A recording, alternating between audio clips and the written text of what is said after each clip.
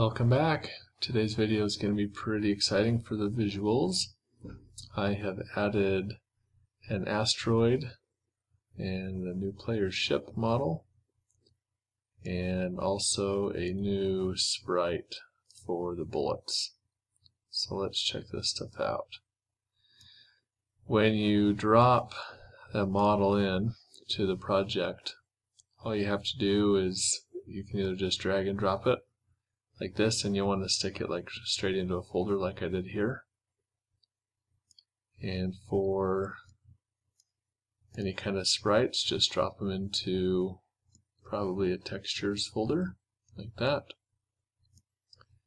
And I did the same with the asteroid. And then when you you use your existing prefab. So this is my asteroid that I had before, and it was set to a sphere for the mesh filter.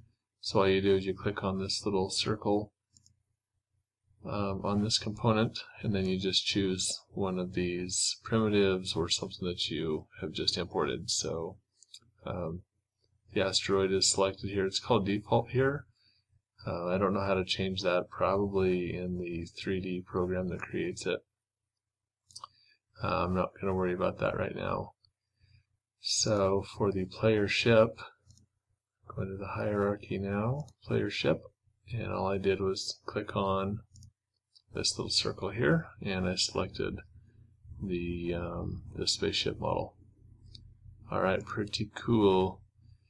So let's see now about the sprite. There's some tricky stuff that I did for that. Since this ship has two guns on it, let's go into play here, and then I'll show you how I instantiate twin guns. So there's play. Alright, so now I have two bullets that come out at a time, and I colored them yellow for now. That can easily be changed.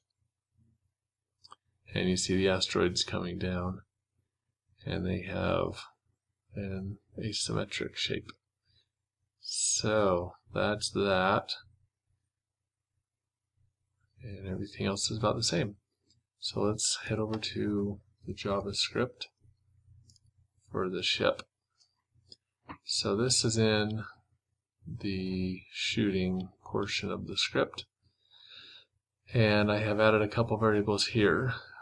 One is nose of ship. That is for any of the weapons that are going to come out from the tip of the ship. I'm going to forward the position of the bullets so they look like they come right out of the front.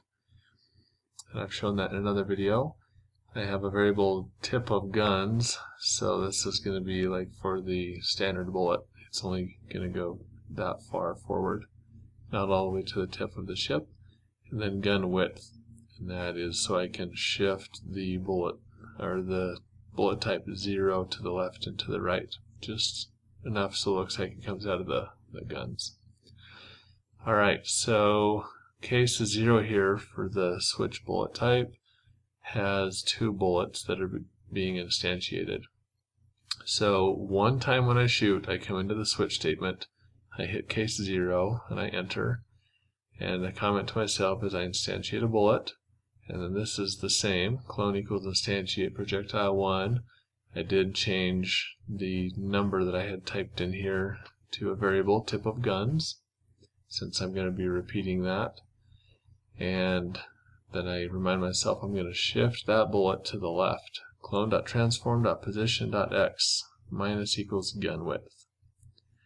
Then this is the same as before. Set the bullet speed with get component. Set bullet damage. This is all the same as before. Now I have another comment. Instantiate another bullet. Same thing. Shift it to the right, and I have my clone transform plus equals gun width here, and everything else is the same. So as the model scale changes, bigger or smaller, then I'm going to need to change this gun width and also this nose of ship.